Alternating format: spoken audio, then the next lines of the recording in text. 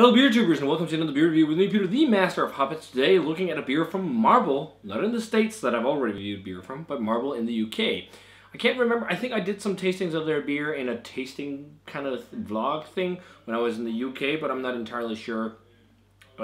Based in Manchester Marble, and they make some pretty nice beers. So the reason why I got it, you can't usually get their beers in Denmark, but a historic beer that I'm a big fan of is Prize Old Ale. And recently they came together with Fuller's to recreate Prize Old Ale, re-release it, blend it with some of the original beer, and age it in different barrels. You couldn't get it here, but you could buy it on their web shop, but they did not ship to, or ship outside of the UK. So I shot them an email, and the guys there were really cool. They said, actually, let's try and figure this out, see if we can do something, and they figured out a courier. It was hella expensive compared to usual shipping, so they were actually kind enough to say, okay, we'll put in the beers and a couple of new releases free of charge, and then you just pay for the shipping. So thanks a ton to Marble. I really had to seek these beers out because that was a historic beer for me back in the day, and rebrewed version of that will be fun. It's Pinot Noir barrel aged something, I don't remember, I think it's a dessert wine, Madeira, and bourbon barrel aged versions of Prize Old Ale. And I'm going to do it side by side in a video with the original last bottled Prize Old Ale from the original Horndean Brewery Gale. So if you follow me on Instagram and Facebook, you've seen I talked a bit about it. So thanks to Marble for making this happen. You know, it's crazy cool because it's one of those nostalgic beers for me. But this will be fun. This is going to be my first hoppy beer from these guys.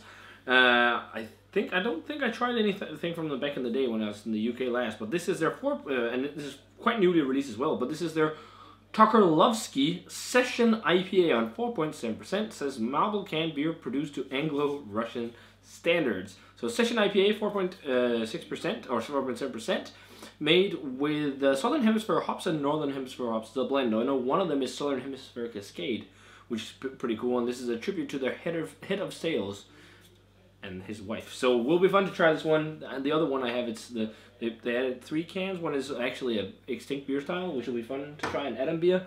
And the other one is a tribute to Dimebag Darrell. So that's really cool. But we got the Tuckerlovsky Session IPA board, and that is, wow, that is clear. That almost looks like a Pilsner. It's been a while since we had, it's got a bit of chill haze, but it's been a while since we've had a IPA on the channel that's not crazy haze bomb. But it looks very nice in the glass. Very, very pale. Frothy white head on there. Looks pretty nice. Let's check out the aroma. Yeah, this smells old school West Coast IPA. Like old school. Like it reminds me of it reminds me of something like a more grapefruit maybe oriented version of something like Sierra Nevada Pale Ale. It's just got that classic Cascade aroma. I think it might be Pilsner malt they made this with, or maybe it's just pale. I don't know. There's something in there that reminds me of Pilsner malt.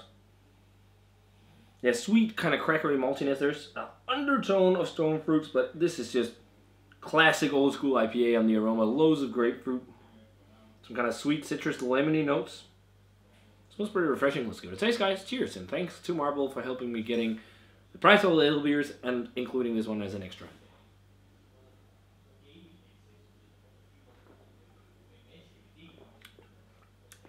Crusher. You can drink a lot of this. Very lemony, grapefruit. It's very old school. It doesn't have tea leaf and not cloying malt, which is really nice. It's a very, as you see, I mean, of course this won't have cloying malt if you look at that color. Very crisp, very clean malt profile as well. It's got a little bit of a snappy bitterness without being crazy. It's got a nice bitterness, but it's not like the crazy West Coast, you know, dragging on bitterness.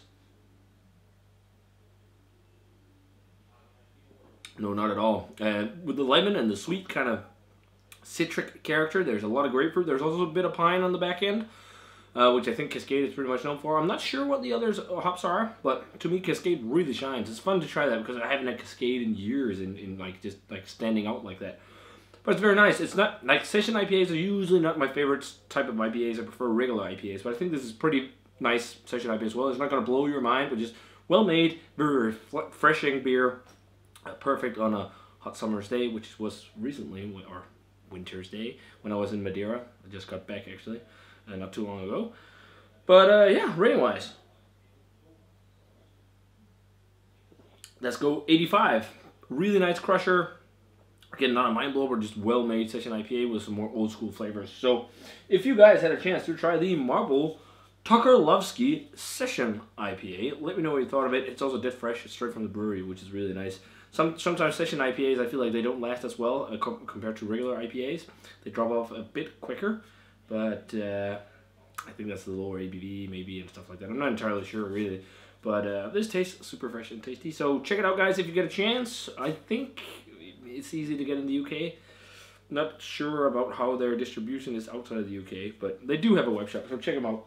And as always, remember to comment, subscribe, guys. Check out the Facebook fan page and Twitter and Instagram, and give this video a thumbs up if you enjoyed it, and let me know what you thought of the beer if you had it. And I want to say cheers, and see you guys in another beer review.